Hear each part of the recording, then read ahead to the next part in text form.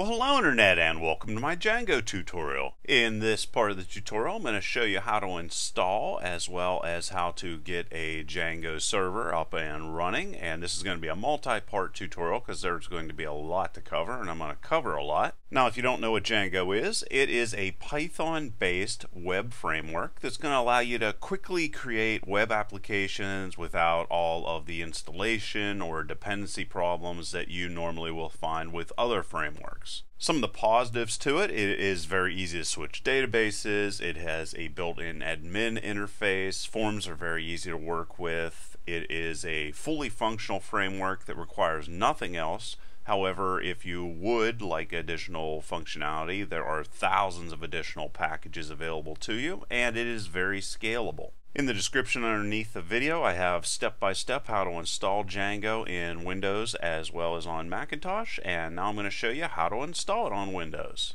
If you're on Mac instead, just look in the description and you can click to skip ahead to the part of the video where I show that installation. So I have a lot to do, so let's get into it. Alright, so this is Windows 10 that I have here, and of course you're going to need Python. So if you want to check to see if you have Python, hopefully you've been watching my Learn to Program series, which this is a continuation of. And in that situation you have Python installed. But if you want to check anyway, what you want to do is you want to open up your command prompt, this guy over here, and you want to type in Python with a space -- version. And hopefully you'll see Python 3.4. And it's probably best to keep Python 3.4 specifically on Windows because there are zero problems if you use 3.4, but you can give 3.5 a chance. It should work as well as any other later versions of Python. If, however, you do not have Python installed, you're going to want to go to python.org and /get it/Windows. And you're going to want to click on the x86 MSI installer, and whenever you do that it's going to install, and you're going to click on next a whole bunch of times and agree to a whole bunch of things, and then Python will be installed for you. Specifically, Python will more than likely be in your main C directory, and it should be in a directory called Python 3.4 like you see right here. And then what you're going to want to do is there's an option to automatically have Python added to your path, but sometimes that doesn't take for some reason. So what you want to do is go over into your little start window and type in Control Panel, and then click on Control Panel. Whenever you do, Control Panel is going to open up, and you're going to want to click on System and Security. Then after that, you're going to want to click on System. Then after that, come over to Advanced System Settings and click on that. This guy's going to pop up. You're going to come down here to Environment Variables and click on that. And then you are going to come to your path right here and click on Edit. And whenever you do, if it properly installed to your path when you installed Python, you're going to see this guy right here.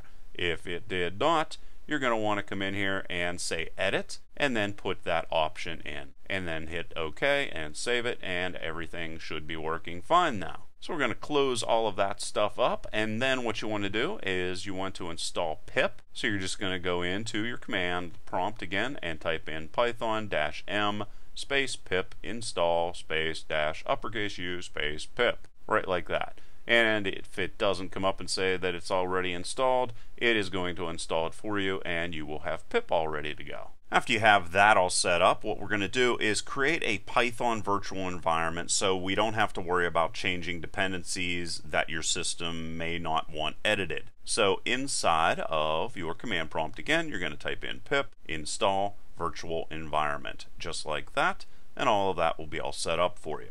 Now you're going to want to come in here and create the virtual environment for your site in your command prompt, and to do that, again, you're going to type in virtual environment with a space, and it normally starts off with env. Some people just type in env, but I normally type in env with a space and then whatever I want my site to be called. And just to keep this simple, I typed in site1, and then you hit enter, and that will be set up for you. Now you're going to want to activate the environment in your command prompt, and to do that you're going to want to change to your env_site or whatever you called it into that specific directory. And then I hit dir, and you're going to see all of these different guys right here, and scripts is where we're going to be going to next. So you're going to want to change directory to scripts, And then inside of the scripts directory, you're going to type in activate and hit enter, and you're going to see now we are in a virtual environment. That's what this guy means right here. Now what we want to do is go and install Django in your command prompt again, and to do so you're just going to type in pip with a space install Django, and everything's going to set up for you.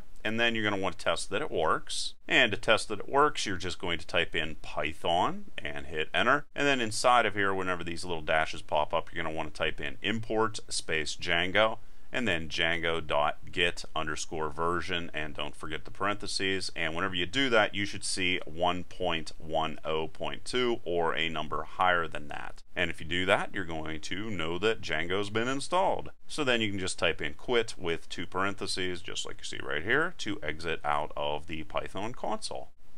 Now what we're going to do is to create a sample site.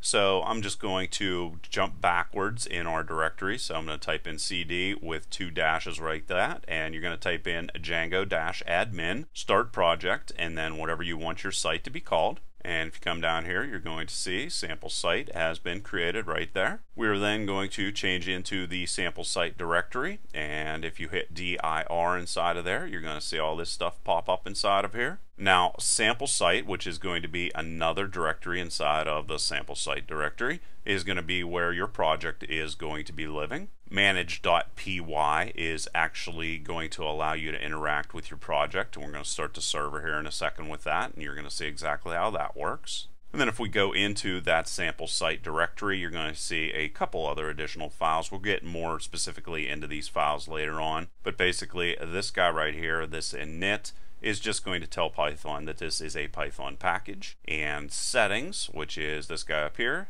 has all the settings for your Django project. urls.py is sort of a table of contents for your project. And then wsgi.py is going to serve your project. And we'll get into all of these guys in detail pretty much in the next tutorial. So now all you need to do after you have all that set up is to start your server. So you're going to want to jump backwards into the sample site directory we have right here, and specifically you're looking for manage.py, and to start the server you're going to type in Python manage.py and then run server. And if nothing goes wrong, don't worry about any of these migration things and all that stuff right here. We're just checking to make sure everything is all set up. And if you do so, it's going to tell you the local host. This is localhost 127.0.0.1. That is localhost on every single computer. And then you're just going to want to open up your browser to this specific address, or you could just type in localhost:8000 in your browser. And if you do, you're going to see it worked. And there you go. And you can see right here it says localhost:8000. Alright, so that is how to set up Django on Windows, and in the next part of the tutorial we'll start creating web applications. But now I'm going to jump over and show you how to set up Django on a Macintosh. Alright, so if you are on a Macintosh, chances are you're going to have numerous different versions of Python running inside of this guy. So what we are going to do here is we are going to check our Python version. So we're just going to type in Python -- version just like before, and you're going to see here that I have Python 2.7 pops up inside of there. And if you have Python 3 installed, you're instead going to type in Python 3 -- version. And if that shows up all perfectly fine, then you don't need to install Python. Otherwise, you're going to have to jump over to the Python site and install it. And you're going to need at least Python 3.4 or Python 5. Now, to be safe, I know for a fact I can use Python 3.5 on a Macintosh without any problem. You can use 3.4 or 3.5, doesn't really matter, but you have to use one or the other. And you're just going to come over here and click on download, and then you are going to hit next a whole bunch of times and agree to all kinds of different things. And after you do that, Python will be installed. And you're going to go back into your terminal and you're going to check if pip has been installed or not. And to do so, you're going to type in pip and version right like this. And you're going to see that it has been installed, and you also should look to see that it is installed with your Python 3.5, which is what we're going to use in this situation, or 3.4, depends on whatever you chose to do. If pip is not installed or you get an error message, what you're going to want to do is install it, and it's very easy to install. You're just going to type in sudo easy install pip. and you're going to hit enter a whole bunch of times, and that's going to install. I can just do this right here. You're going to enter your password, da da da da da, and da da da da. So there you go. Pip has been installed. So let's clear that out. Now what you're going to want to do is type in your terminal to install Django, and again you're going to go sudo pip install, and this is going to be capital D and Django like this. Da da da da da is da da da da da. Don't worry about any of this stuff because it says the requirement already has been satisfied. If it hasn't been, you're going to get a completely different message, and it's going to say that Django has been installed. So now what we need to do is just check that Django has been installed. So remember, I'm going to be using Python 3, so I'm going to type in Python 3 like this. I'm going to say import, and I'm going to import Django like that, and then I'm going to type in Django get version, and you're going to see that it pops back and everything is fine. Alright, so you're going to want to look for a number that's like 1.10 or higher. Okay, and to get out of the interactive console, you just type in quit like that, and you know that everything has been set up properly. Now I am going to come in here and create a sample site. So let's see what directory I'm in, and there, that all looks perfectly fine. So let's say that I want to install in this specific directory. You're going to have to change to whatever directory you want to install to. And I want to create a sample site here. So I'm going to go Django-admin start project, and I'll call this sample site. And then I can go ls, and you're now going to see the sample site right there. So I'm going to change into the sample site, type ls, you're going to see manage.py, and you're also going to see the main directory right here. I can change into my sample site directory and take a look at everything they have right here. Once again, I talked about this in the Windows part of the tutorial, but you didn't see that. What this is going to do is tell Python that this is a Python package. This guy right here is going to have all the settings for our Django project. We'll get more into that later on. This guy is going to be a sort of table of contents for our project, which you will see. And this guy is going to serve our project up for us. Now what I want to do is jump backwards into the previous directory, and I want to go in here and start my server. And to do so, I'm just going to type in Python 3 manage py, which is that guy right there, and run server. And whenever I do, it's going to have a whole bunch of things here. Don't worry about that. Everything should be working fine. I'm going to copy this, which is my local host, open up my browser, paste this inside of here, and run it. And you can see right there, it worked. Congratulations on your first Django powered page. Okay, so that is how to install on Windows as well as on Macintosh, and how to get a server up and running. As the tutorial continues, of course, we will cover much more than that, and like always, please leave your questions and comments below. Otherwise, till next time.